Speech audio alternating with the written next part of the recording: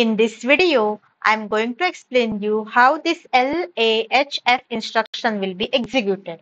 And this question is asked in the Mumbai University question paper repeatedly many times. So what is this AH? This is our 8-bit register. This L stands for that is the lower byte of our data. That is the lower byte from our flag register. So this F indicates that the flag register. And this AH is our 8-bit register. So whenever this instruction will be executed, that time the lower byte of data will be stored into our AH register.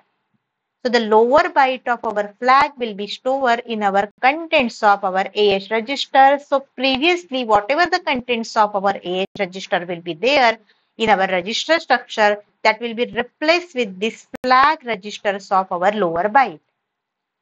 So in 8086 microprocessor, there are multiple flags are available.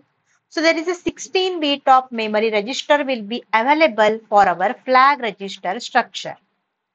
So the size of our flag register is 16-bit.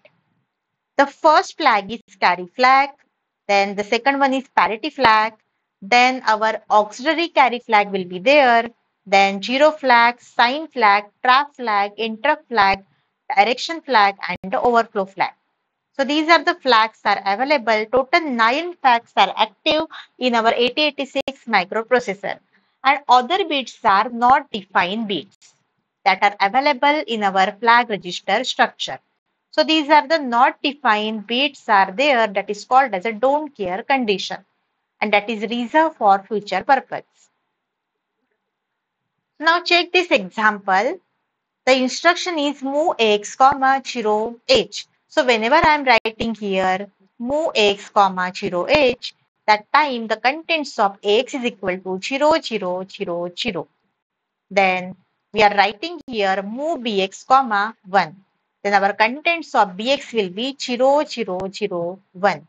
Whenever you are performing this subtraction ax, bx instruction, then your ax will be ax minus bx.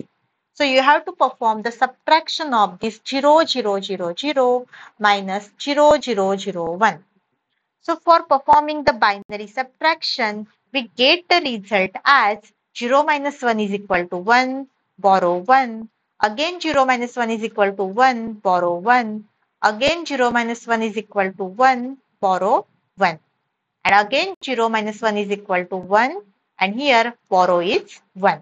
So we got the borrow from this result. And whenever we are writing this result in our register, that time we got this number as 1111. And this data will be stored in our AX register as FFH. So here is the result that we got from our 0 minus 1H. So whenever we are performing the subtraction, the contents of your AX become FFH.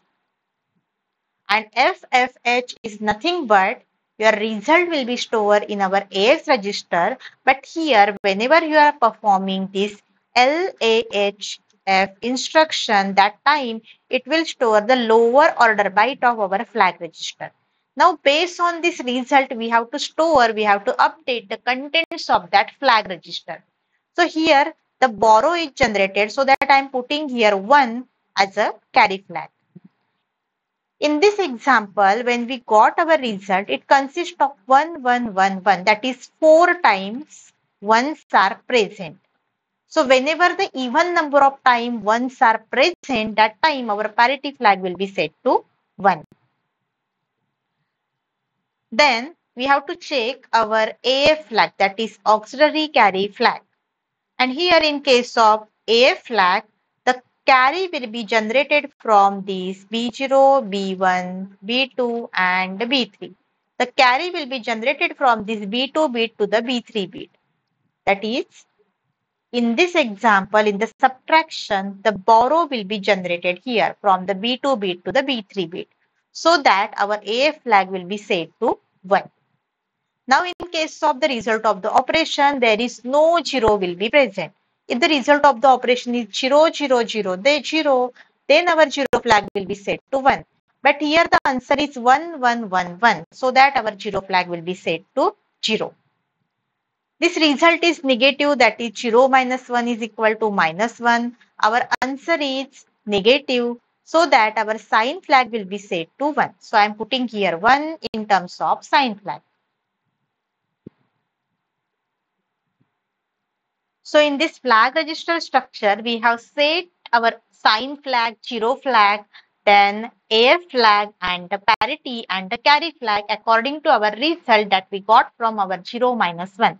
Now some bits are not defined, that is X is there and that is called as a reserve for future. So this bit is set to 1, this bit will be set to 0, this is also set to 0, and here the remaining flags are like overflow flag, direction flag, interrupt flag and the trap flag. This is also set to 0. And these not defined bits are set to 0. So the flag register higher byte will be set to 0, and now the flag register lower byte will be set to 1001, then 0111. So 1001 is nothing but 9 and 0111 is nothing but 7. So as per this instruction, whenever this instruction will be executed, that is LAHF, then the lower byte of our flag will be set to AH register. So our AH is equal to 97H, and this data will be stored in our contents of AH register, and that will be updated according to our example. So what this LAHF instruction can do? It will load the lower byte of our flag register into our AH register. So for exam point of view, you have to prepare this instruction because this is repeatedly asked in the Mumbai University question paper.